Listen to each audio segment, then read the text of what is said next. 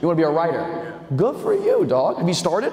Yeah, fictional rom-com and horror. Fictional rom-com and horror. Yeah. Horror. Horror.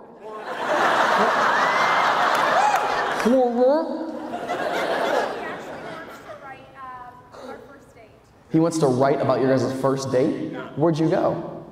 Well, just here, I guess. Winnipeg. Just here to Winnipeg? Hey man, I feel like that's probably a tweet. Chapter 1, Winnipeg. Chapter 2, how the fuck do we get out of Winnipeg? Chapter 3, I buried her in the snow. Did you do something fun here in Winnipeg for the date? Or like, what makes it special that you feel like you want to write about it? Had a random photo shoot with a photographer, really wicked steak dinner, and... You did a photo shoot with a photographer for the two of you guys? Yeah, street photographer.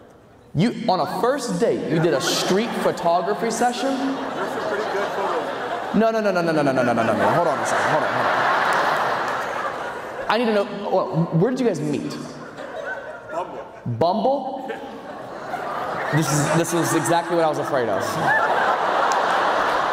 You hadn't met in real life yet, and on the first date, you set up a photo shoot.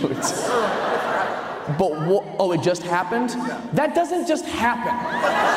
It's not fucking street magic. People aren't just out on the sidewalks like, you guys look like you'll never break up. Want to take a picture? You can't set up a photo shoot on the first date after like basically a blind date. What if she shows up and you're like, oh,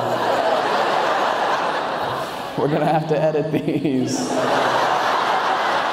You do not look like Megan Fox.